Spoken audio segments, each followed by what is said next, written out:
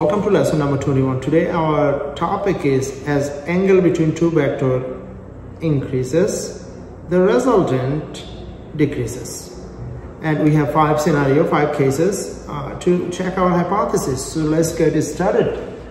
So let's say the vector A is 4 meter, vector B is 4 meter. Vector A, we're going to keep it constant at 0 degree. Vector B, we're going to change it 0 degree, 30 degree, 90 degree, 120 degree, and 180 degree. Again, how do you measure vector? You measure vector from x and y axis, right? So for example, if I want to measure, let's change the color, x and y axis, right? X and y, how do you measure vector? Okay, I want to measure this vector. This vector is 0 degree. Why? Because the angle of red vector is 0 with respect to the x-axis. Alright, now let's see whether I can measure this one. Yeah, let's see, put it on origin.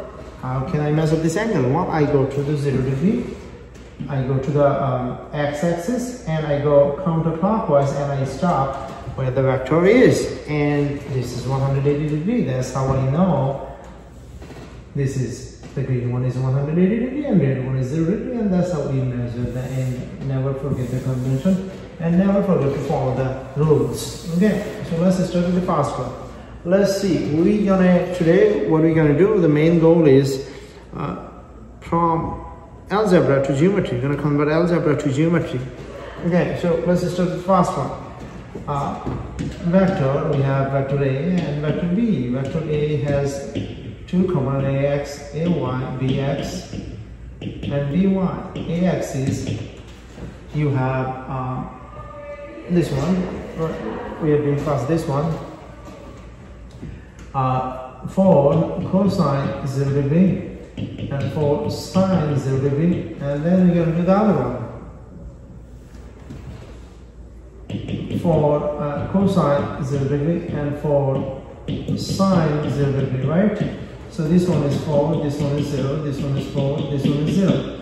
Now we're going to separate, okay, we're going to separate those numbers with respect to their direction.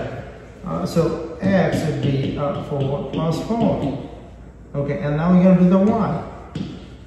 Y would be 0 plus 0. So x would be 8, y would be 0. Okay, now we have the x vector. What is the angle of the x vector? 0 degree. What is the angle of the y vector? There is nothing, so we cannot draw that. Okay, so what is the size of the angle? We have x and y, so we can find the size.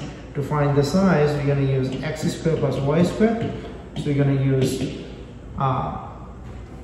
8.